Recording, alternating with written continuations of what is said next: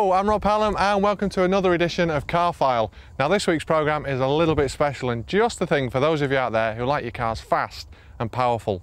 There's certainly nothing ordinary about this week's range of cars, and as always we've picked a good wide range of showroom prices, so there should be something to tempt everyone. So we're going to start the show with a real blast as Richard Hammond flies in with our awesome supercar challenger, the Subaru Impreza. Then, in complete defiance of the grotty weather we've been having recently, although it is quite nice today, Eliza Portelli and Ginny Buckley, well, they'll be letting the wind and probably rain and snow in the hair with the MGF and the lovely Porsche Boxster. Plus, Ken Gibson has been fortunate enough to get behind the wheel of that Japanese computer-controlled supercar, the Nissan Skyline.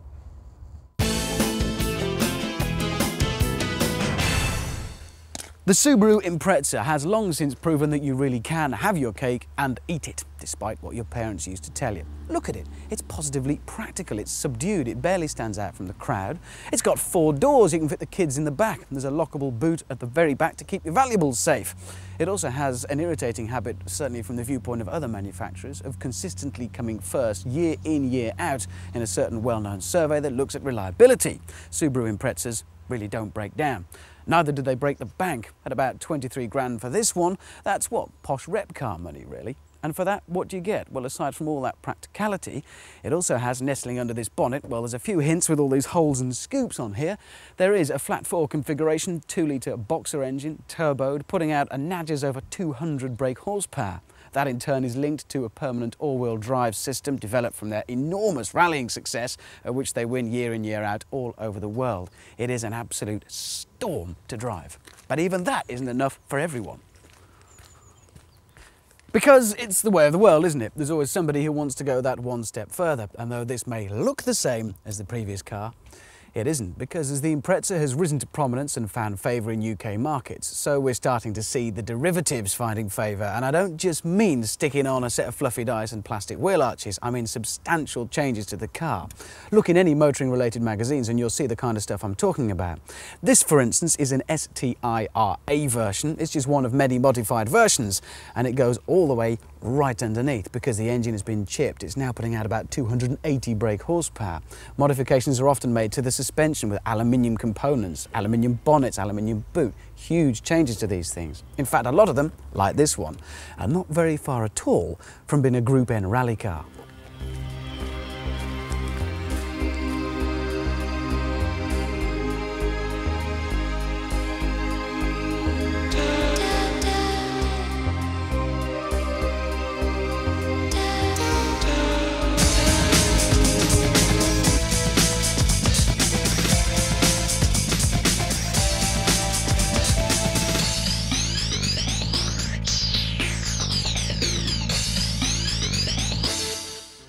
Do not expect to climb on board a Subaru Impreza and be dazzled by the vibrant interior, because it ain't. It's very, very bland. It's as exciting as pulling on a pair of crimping slacks.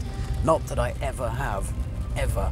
However, as soon as you pull away, things get a little bit more interesting. That flat 4 Boxster configuration engine has got a beautiful soft burbling note at idle. As soon as you pull away and give it a bit, it starts to sound fantastic with a really satisfying roar and plenty of power. But the overwhelming impression is one of control of that power because of the extreme capability of the all-wheel drive system and the torque of the engine. It feels very nimble, it feels very small, everything feels within your reach. It feels like a very fast and a very capable car, but not like a car that's going to get away from you. That 4-wheel drive system, of course, has very real uses. When the weather comes in like this and it's not too pleasant, it will keep you going in the right direction. But you've always got to bear in mind that this is a very powerful car. With over 200 brake horsepower going to those 4 wheels, if you hit your nice greasy country road, you could get yourself into trouble. And then there's this, the modified version, in which you can definitely get yourself into quite a lot of trouble very quickly. This one's been upgraded to about 280 brake horsepower, give a few. By quite a lot of modification to the engine management system. It has been chipped, as they say, and also there is even a water spray system on the intercooler operated by a dashboard mounted button, which really does put things into Looney Tunes territory. It is as close as you can get to a Group N rally car on the road. The ride is pretty jarring and crashing. It's extraordinarily purposeful, shall we say. There's all the noises from the drivetrain, from the transmission. It whines. There's huge noises from the engine, from the turbo. You do feel like you're driving a rally car. It is enormous fun. though perhaps not as user-friendly, and it makes the standard Impreza feel like a nice big friendly puppy. Provided you don't mind driving around in a supercar that looks like a shopping car, then the Subaru Impreza Turbo is unique. You can drop the kids off at school, head out into the countryside and pretend you're a rally driver.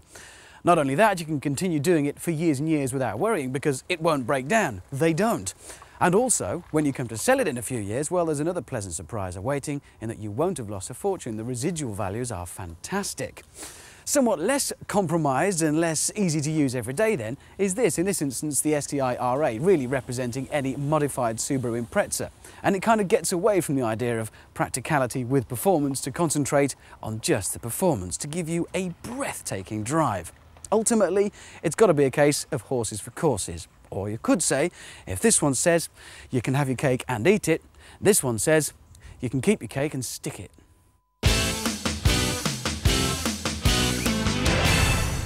Roadsters, that quintessential part of summer motoring that seemed to die out in the 80s, came back with a vengeance in the 90s.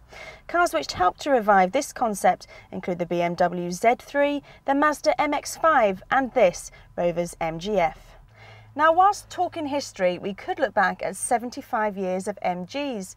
Ask anyone around then what image they have of the Roadster and the chances are they will see an MGB. So Rover could do no wrong when they launched the MGF 4 years ago.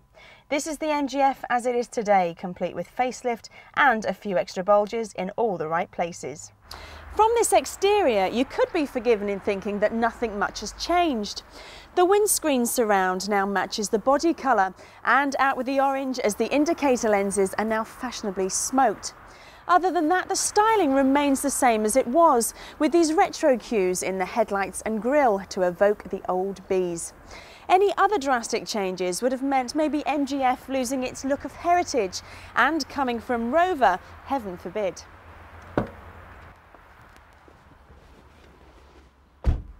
In here, the changes are just as minimal. Rover has taken the striking chrome and Allen key design from outside and applied it to the gear stick and surround. And even the speakers have a fancy trim around them. Chrome stays inside as the dials now have a lovely silver finish to them. And in answer to customer criticism, the steering column is now adjustable. The MGF's cabin really is a pleasant place to sit. The light colours are very refreshing and make a change from the usual swathes of black and grey plastic. Plenty of thought has gone into coordinating the MGF's trim, and it really shows. In addition, this car must go down as one of the best built MGs ever. All the work that Rover and BMW have put together in improving build quality has certainly paid off. This car feels really well put together, with quality plastics and not a rattle to be heard. Now, obviously a Roadster is not a Roadster unless you can lose that hood and feel the wind through your hair and the sun on your face. And any sun seekers out there will appreciate the ease of lowering this hood. Just release the 2 catches, down it drops and off you go. On the road, the MGF shifts along quite nicely. This 1.8 litre engine remains the same, with the option of the VVC engine, which stands for Variable Valve Control for any of you non-technical types out there. Basically, it's there to ensure that you get the performance at the top end without losing the thrust at the traffic lights. Basically, it's an all-round good performer and you won't be disappointed. With that in place, MGF can get you from 0 to 60 quite happily in 8.5 seconds, and it has a top speed of around 120 miles per hour. The MGF is a good performer and you have the grunt of that VVC engine behind you, but it doesn't feel as fast as it should do, even though the figures state good performance. It tends to lack a sense of occasion, like for example the BMW Z3. There are plenty of options, as is often the case when buying a new car these days, to personalise your own. Hundreds of colours and accessories ensure you can get more out of your MGF than those that came before it. But surely the whole point of a Roadster is for a blast around the country lanes on a sunny weekend. How times have changed. MG originally started by producing cheap, affordable and extremely popular sports cars. Now there's no doubt in the popularity of the MGF or its capability as a car, but as a sports car I feel it fails to make a convincing case, especially when up against its predecessors. Arguably, there isn't a place in the modern automotive world for the MG to compete head-to-head with their parent company's BMW Z3, unless of course you're a sucker for classics. It is therefore left to the MGF to fulfil a rather different role. If it's the sports car look that you're after, but with few of the sports car compromises, then this is the car for you. Personally though, I've never looked at the Roadster as being a luggage carrier. To me, I would rather keep those left to the people carriers. Well, that's it for part one, and there's just enough time to get your breath back because right after the break we've got the Nissan Skyline, the Porsche Boxster, and I'll be bringing things down to a more sedate level with a nice little estate car. We'll see you in a bit.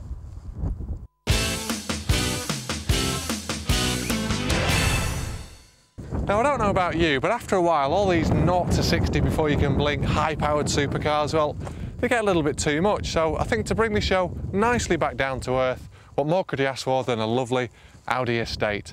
This is the A4, it's nice subtle lines, no silly bonnet vents or flared out wheel arches, and absolutely none of those nasty tail spoilers. In fact, it's pretty safe to say that this car would be perfect for your rep who's doing quite well for himself, or maybe even for taking your little middle-class dog for a walk on a middle-class Sunday afternoon. But not quite, because this car is a little bit special. And the only way you can tell is the little S badge on the back. Because if an Audi's got an S on it, well, it's like the M on a BMW or the RS on a Ford. You know it's going to be a monster. And the only way you can tell is to give it a drive.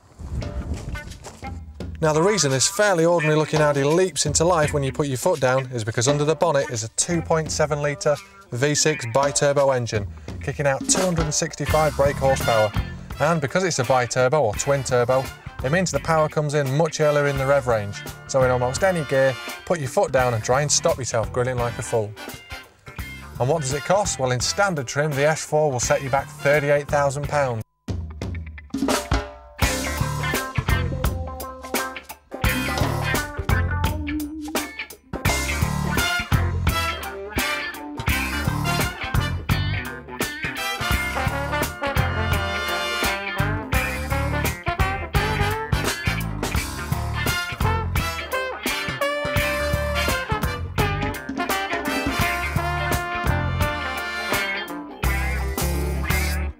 But the model we've got today has got extras such as satellite navigation, TV tuner, and of course those lovely seats, and that'll set you back 44 grand. Now, as with all of Audi's S-cars, that superb engine is linked to the legendary Quattro four-wheel drive system. Now that means you can have a load of fun in the corners as well as on a straight line, while sticking to all the speed limits of course. And the very fact that this is an Audi, well, it means that bits aren't going to start falling off once you're abusing the gas pedal. It's actually a little bit strange, I think, the fact that this car is so powerful and yet it looks so ordinary. I mean, 0 to 60 time is about 5.5 seconds, which isn't that much slower than the BMW M3, and it's quicker than some of the Porsche Carreras, and both of those cars look like out-and-out performance vehicles. So that begs the question, who on earth is going to spend an extra 8 grand on this car over a regular A4 Quattro for something that looks exactly the same? So how do you best sum up this car? Well, if it's out-and-out performance that you're interested in, then this is going to fit the bill. In fact, it's going to be very, very impressive. But if you want impressive performance and you want to impress the neighbours, you might be a little bit disappointed, unless, of course, you give them a lift home from work. What price would you put on 1 extra gear, 32 brake horsepower and 8 miles an hour? Hard to say? Well, Porsche reckon that it's worth almost 8 grand. Because that's how much more you'll have to pay to swap your basic Boxster for this, the Boxster S. Now visually you wouldn't be able to tell the two cars apart. That's because all the changes to the Boxster S are under the skin. And those changes have transformed the Boxster from a great sports car into an absolutely superb one. The kind of car that makes sticking to the speed limits very difficult indeed.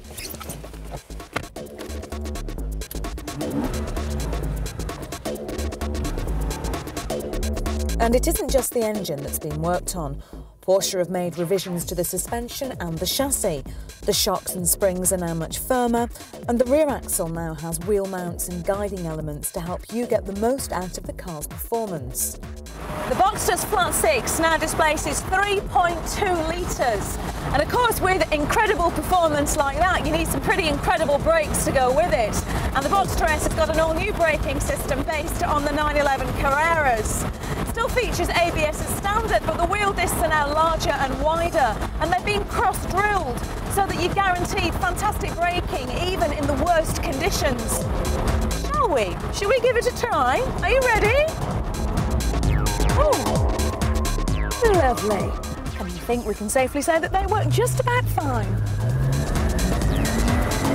The S has got the extra gear that I mentioned earlier, and if you fancy it, then there's a Tiptronic option you can go for that lets you play at being a racing driver. It does, however, slightly reduce the performance, but as 0 to 60 only takes half a second more, I don't think you'll lose much sleep over it. Now, I know that talking about this car is beginning to make me sound like an infatuated teenager, so I've been trying to be practical and think about some of the bad points, and the best I can come up with is that the interior doesn't really feel like it belongs in a £42,000 car, and there aren't that many storage spaces in here for all your bits and pieces. What can I say? It's a great car! I've got to say, I really do love this car. If it was a man, I'd have it down the altar by now, kicking and screaming. It feels fantastic to drive. It's taut, it's firm, and even at high speeds, it feels incredibly solid and stable. Those massive 18-inch wheels aren't going anywhere other than the direction that you point them in. The steering is responsive, it's got bags of feedback, it's just an all-round blast to drive, and it's topped off by the sound that comes out of the exhaust. God, I could listen to that all day, it sounds amazing.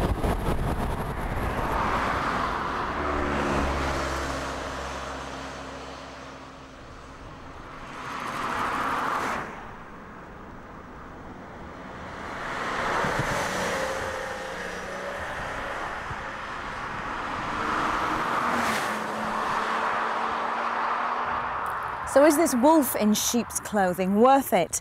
Well, that depends on how much one extra gear, 32 brake horsepower and 8 miles an hour is worth to you. Would you splash out on the Boxster S, or would you buy the basic Boxster and still have enough spare change to buy a brand new Volkswagen Lupo as well?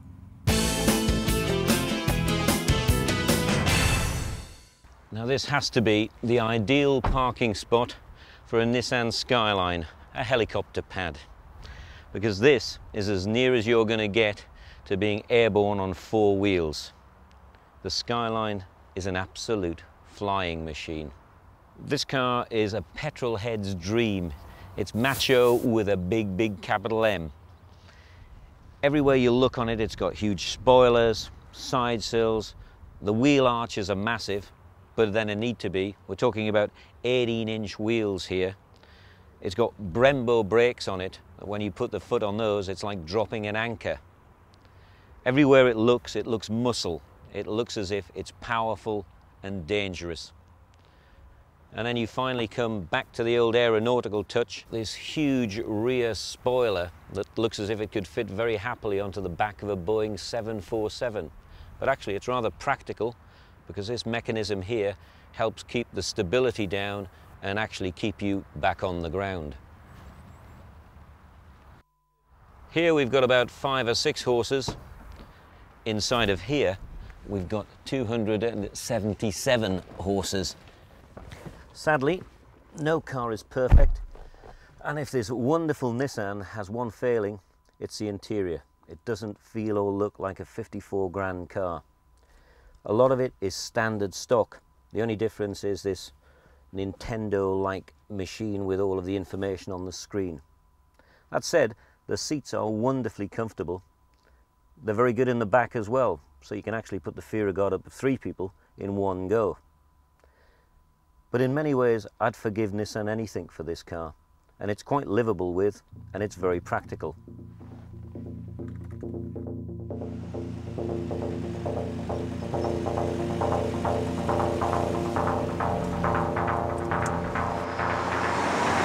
Floor the accelerator in this machine, and it's like lift off at Cape Canaveral. It's absolutely superb. Mind you, it's no bloody surprise really. 0 to 60 takes just 4.5 seconds. 0 to 100 will take you 10.5 if you really put your foot down. And that is just amazing performance. It's got more technology underneath here than you've got in your average computer center. There's multi-link suspension front and back. There's a computer-controlled four-wheel drive system that controls the car so well that, to be honest, you're not quite sure whether the computer's driving the car or you're driving it. The great news is, though, you feel absolutely wonderful. Driving this, I feel as if I'm Michael Schumacher. Cornering is like going around on rails. But amazingly, you really have to concentrate. This is about as near as you can get to driving a rally car. The ride is rock hard. You feel every bump as you go along the road. But it just adds to the adrenaline rush. It is just such a buzz. This is untrue. I feel like some young kid again. It is just sensational. This is the fastest drive I have ever had in my life. Top speed's limited to 155 miles an hour, which is actually probably a good idea, because you can lose your license in this car very easily just going from 0 to 100. Whatever your favourite ride in a theme park has been, forget about it, because the Skyline gives you your very own everyday theme park.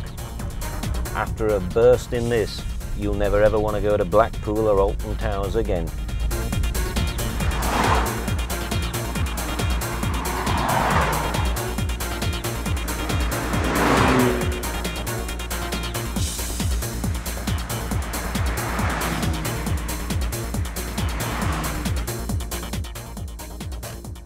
Down in the supercar jungle, there's an all-new king, and that's the Nissan GTR.